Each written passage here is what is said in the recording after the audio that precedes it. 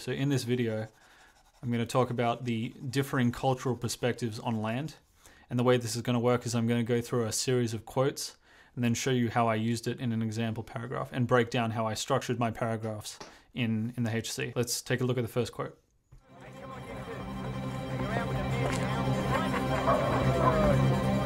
This land is mine,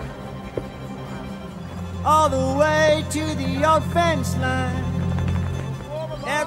So probably the most memorable and memeable quote of the entire film, "This land is mine." The use of the word mine is very critical to this quote because it is a possessive pronoun and it's conveying the concept of people owning land, people being more powerful than land, which is different in the Aboriginal perspectives as we'll come to see. And fence line is the next most important phrase in this quote, all the way to the old fence line. Fence line, what is a fence? It's a border, right? A fence line acts as a border. And what do borders do? They segregate different people. They keep people apart. Not necessarily people, but they separate different things. And it's a symbol of control over something that is yours. Or in this case, it's used as a symbol of control. Controlling what is yours. It keeps us safe from them. That's the kind of idea. The descriptive word old in front of fence line can be seen as conveying the information that this is very ingrained within Western culture. It's ingrained within the European perspective as represented through the character Jim. Another important thing is the way that Jim actually sings this quote. So how does he sing the quote? Well, he sings it in a high pitch for a male. It's in the tenor male vocal range. It has the effect of proclaiming his control over the land. Okay, next quote. Jim's search party. Let's take a look.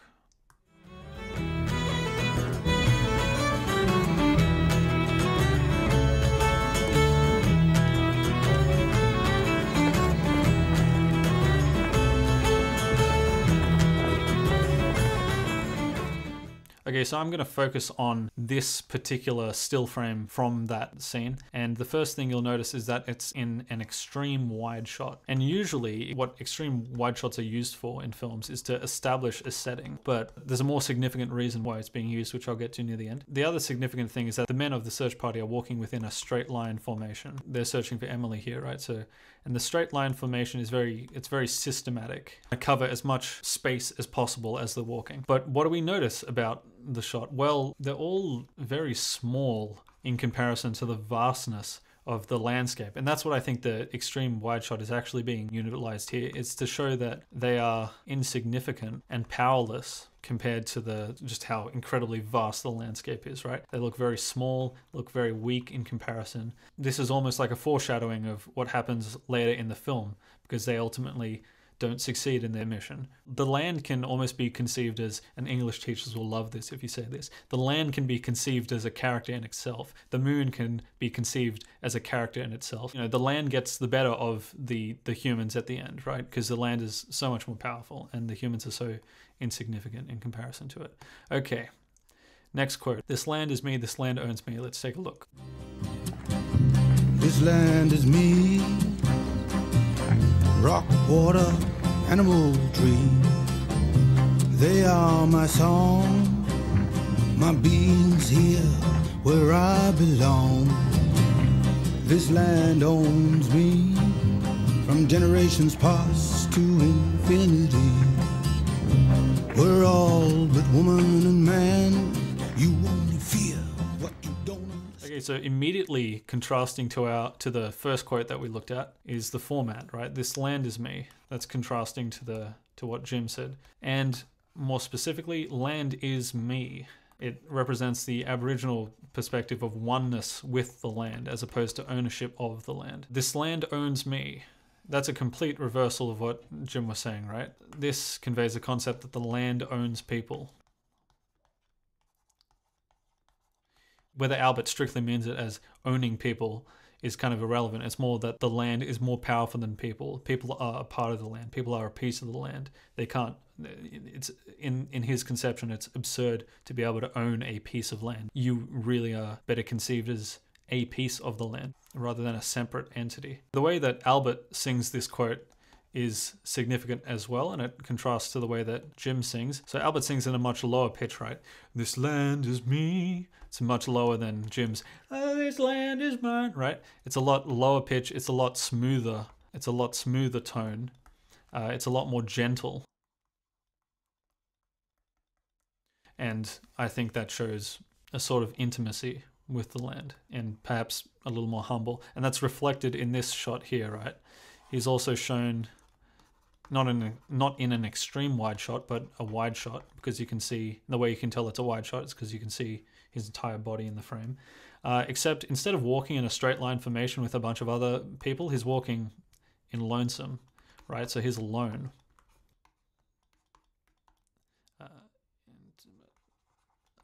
That has the effect of portraying Albert as more intimately connected with the land, more intimately connecting with the land that he's standing on, right?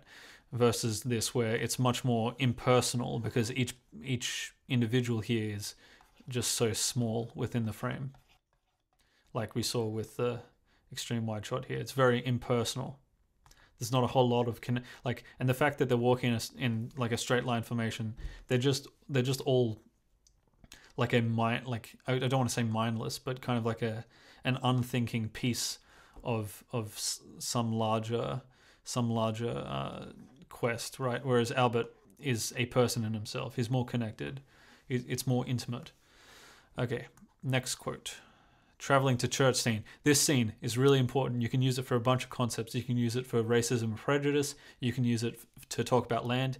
You can use it to talk about the similarities between the cultures in terms of the universal significance of family and life, which I might do in a later video. So let's watch. This is an important one. Let's watch this scene now.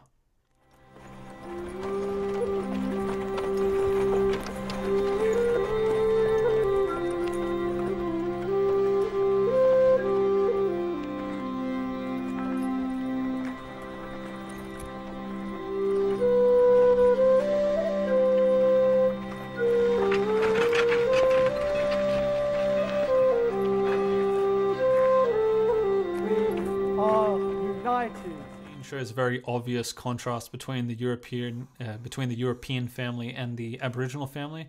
It shows a contrast in, perceived social status.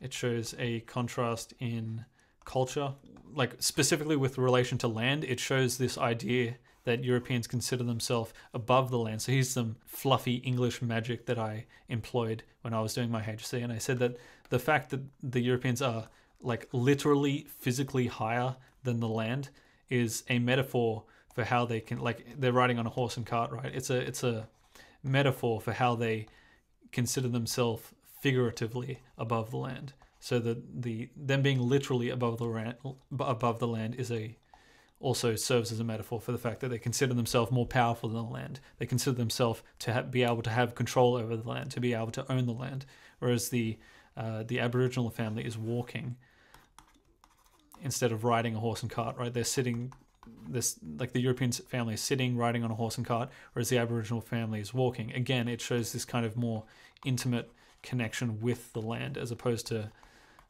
control of the land or being above the land. Okay, so how do we use all of this, or how did I use all of this within an essay? So here's an example paragraph that I wrote that I would have actually used in my HSC. I'll read it first and then I'll notate the structure. Land is of significance to many cultures. However, the attitudes towards what land is varies between these cultures. This idea is explored through the juxtaposition of European attitudes towards the ownership of land and indigenous understanding of oneness with the land in One Night the Moon. The European attitude is expressed through the language of Jim. This land is mine, all the way to the old fence line. If you look forward to nothing else within this course, look forward to all the great memes that will come the day of your paper 2 surrounding this quote. Anyway, the use of a first-person possessive pronoun mine conveys ownership of land, and the symbol of fence line identifies borders of control. The character sings loudly in a high octave range, which has the effect of stridently proclaiming his power above that of the land. Jim's search party is shown in an extreme wide shot, walking in a straight line formation with a systematic masculine bravado as they seek domination and control over the land. So right there, systematic masculine bravado. You might scoff at me when you hear that, but that's some That's some fluffy English language. Now your markers will reward you highly for that because they think it's sophisticated. So I suggest that you end, like you'll see here down here as well, symbiotic relationship of wisdom. It's basically BS, right? But it makes you sound sophisticated, and if you use it correctly, you will get higher marks for that. Okay, next section. The indigenous understanding of the land is expressed through the language of Albert. In a stark contrast, Albert sings, "This land is me, this land owns me," conveying the message that humans are a part of the land and are insignificant compared to the vastness of the landscape. His voice sings more gently with a low pitch and smooth tone. He is also shown in wide shots, except he is walking in lonesome. This presents Albert as an intimate piece of the land, seeking to work with it in a symbiotic relationship of wisdom. I thought I was pushing it too far when I wrote that, but I got good marks. This distinction between cultural identities is mirrored in an earlier scene where the two families are shown traveling to church. The European family is shown riding a horse and cart, whereas the Aboriginal family is walking. The mise-en-scene, English teachers love that technique as well, by the way, conveys a subtle message that the Europeans consider themselves above the land, juxtaposed to the Aboriginal family who are integrated with the land. And in conclusion, land is a significant part of the cultural identity of both European and Indigenous Australians. Jim's perfunctory dismissal of Albert's Indigenous intuitive understanding of the land leads down the wrong path and contributes to the tragic loss of Emily. So what was I thinking when I wrote this paragraph? How did I write this paragraph? By the way, I've put spaces here just for the sake of clarity. Don't actually put spaces within your paragraphs in your actual HSC or your trials. They don't like that for whatever reason. First sentence is the idea, what I like to refer to as the idea sentence. Your teachers might refer to this more as like a conceptual statement. I think idea is more tangible. So this is just where you state an idea that is not specific to the text. Although it might be represented within the text, it exists outside in the wider world, right? It's a concept that exists within the wider world. It's not specific to the text. So land is of significance to many cultures. So land significant to culture. However, the attitudes to what land is varies between these cultures. So the two ideas there is land is significant to cultures. The conception of what land is varies between these cultures. Not specific to One Night the Moon yet. So now the next sentence, link to text. And this is basically how I structured the vast majority of my essay paragraphs rather. Like the body paragraphs. This idea is explored through the juxtaposition of European attitudes towards land. So juxtaposition of the European attitudes towards the ownership of land. Ooh, that's gross. European attitudes towards the ownership of land. And the indigenous understanding of oneness with the land. In the text, One Night the Moon. So now I've linked it to the text specifically. Initially, it was just the idea in the wider world. This is a link to how that idea is represented within this text specifically. The other thing that I've done in this sentence, the other thing that I do in this sentence, other than just linking the text, is to set up what the rest of the paragraph will be about, right? And these three things here, juxtaposition, European attitudes, indigenous understanding, is reflected in the next three paragraphs here. This one's about the European attitudes, this one's about the indigenous understanding, and this one's just showing a juxtaposition between the two, right? So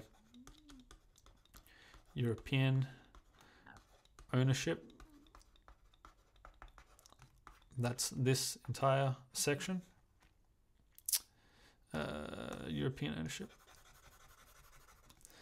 And this one is indigenous oneness. And that's this entire section here.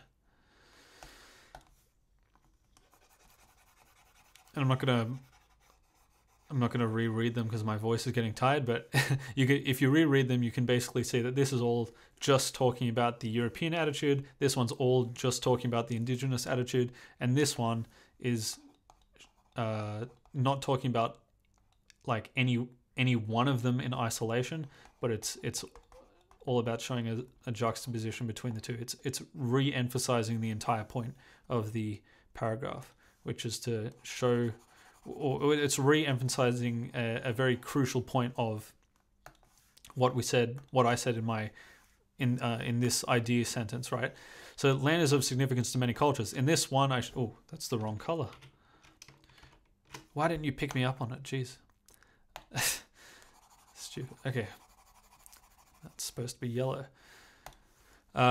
So land is of significance to many cultures. This part of the idea sentence has been addressed in this section. That's yucky. Has been addressed in this section of the paragraph, right? Land is of significance to many cultures. How is it significant to European culture? Well, it's significant in this way. They see it as ownership. European attitude is that you can own the land, you can have control over the land, it can be your land, right? So I've shown how it's significant to the European culture. The next the next section of the paragraph is the indigenous understanding of oneness with the land. So this is how land is significant to the indigenous culture, right? So I've addressed this first point of the idea sentence within these two sections of the paragraph. And then, however, the attitude towards what land is varies between these cultures. This section of the idea sentence I have addressed in this section of the paragraph. This is all just talking about how it varies between the cultures, or highlighting how it varies between the cultures. And then the final section of the paragraph is a pretty standard conclusion, where you basically restate what you said in your idea sentence, right? So in the idea sentence, I said land is of significance to many cultures. However, the attitude towards what land is varies between these cultures. Whereas down here, I said land is a significant part of the cultural identity of both European and Indigenous Australians. So you can see how important the idea sentence is. Like, the idea sentence is extremely important. That's why I put so much emphasis on it, because not only is it setting you up, not only is it setting the reader up to give like context to what you're about to talk about, but it's also setting you up to know how to structure the rest of your paragraph. Like, if you, in an exam, if you just start writing about all this stuff, you're going to get confused. But if you write like a relatively short, sharp sentence that summarizes this entire thing, you're gonna, like, at least I felt confident if you write that one sentence down, and you can have a bunch of these memorized, right? Because it's very easy. You'll feel, once you write that down, you'll feel confident, and you'll have an idea of what you're going to talk about, and then the link to the text is really where you can